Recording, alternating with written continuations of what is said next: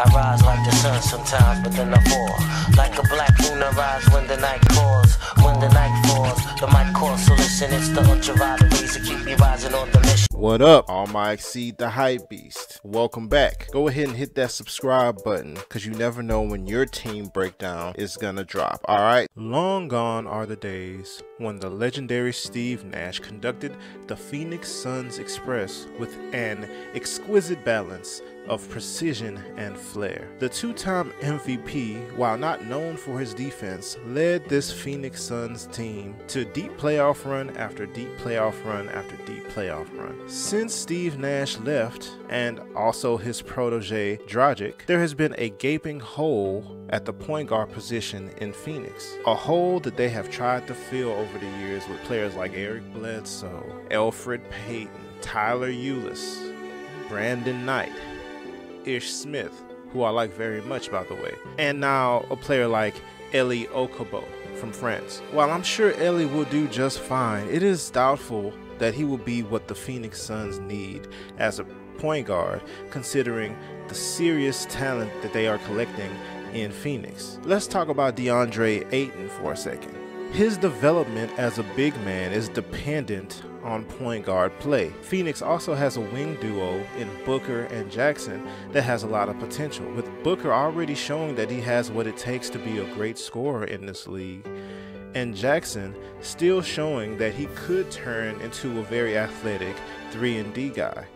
The future could be bright for the Phoenix Suns if they can find their point guard of the future. There are 3 point guards that, in my opinion, the Phoenix Suns could realistically get and could elevate them into that team that may become something in the future. Right now, I just feel like they're in a purgatory situation where they're getting young players, but you don't see any real improvement. They're the poorest team in the NBA every year. But there are 3 point guards that I feel like can turn them onto the right direction. The first guard is Markelle Fultz. Now, I know Markelle Fultz is not the perfect choice, but in my opinion, he has the highest reward. He's still a relatively unknown talent in the NBA. And what I mean by that is, we've seen him stink it up really horribly to where you wonder, can this guy even play? And we've seen him play well, where you start to think, well, maybe he might be able to figure this thing out. We've seen him fill stat sheets. There was the situation in his rookie year when he had the triple-double towards the end of the year, where they benched Ben Simmons in the second half. He still has potential, and he could still be a star. He also has experience as a starting point guard on a winning team. Now, he has injuries with his shoulder and his wrist, and there's possibly something going on upstairs with. But if I'm the Phoenix Suns, I'm giving it a try. Now, what would it take to get Markelle Fultz? Well, he makes about $8 million a year, which is very high considering what he's shown us, you know, his talent level is so far. You could come up with a package with Troy Daniels, who's averaging like 4 points on 10 minutes a game, shooting 38% from 3 this year, and somebody like a Michael Bridges if you aren't sold on his potential, or if you feel like you have too much depth at the small forward position. Michael Bridges is averaging 6.8 points per game. He's only playing like 21 minutes a game. A package like that, I feel like Philly would pull the trigger, considering also Michael Bridges is from Philly and his mom works with the organization. They may be able to pull the trigger. If Phoenix is not willing to give up somebody like Michael Bridges, you can come up with somebody else who makes about $3 million and put that package together to get Markelle Fultz. But I definitely think this is something Phoenix should look into.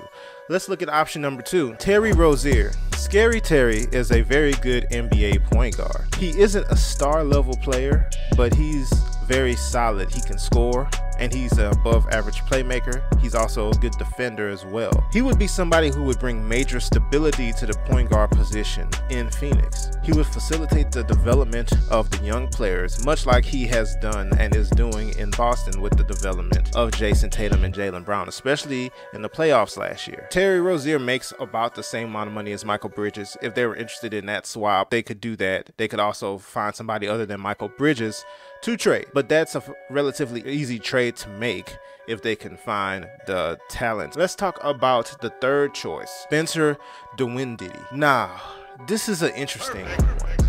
Spencer, he's a 6'6" point guard who is very valuable and very productive for the Brooklyn Nets. He's averaging about 15 points in about 28 minutes per game with about almost 5 assists per game. The problem is he's only playing 28 minutes a game because he's sharing the point guard duties with D'Angelo Russell, a guard who happens to be a little bit better than him. This is the only reason why I feel like the Nets would even be willing to hear a trade concerning Spencer Dinwiddie, is so they can try to get talent to bolster the rest of their roster to improve their team. Now, Spencer Dinwiddie is an interesting trade to make. He's one of those rare players where his productivity is much higher than his pay grade.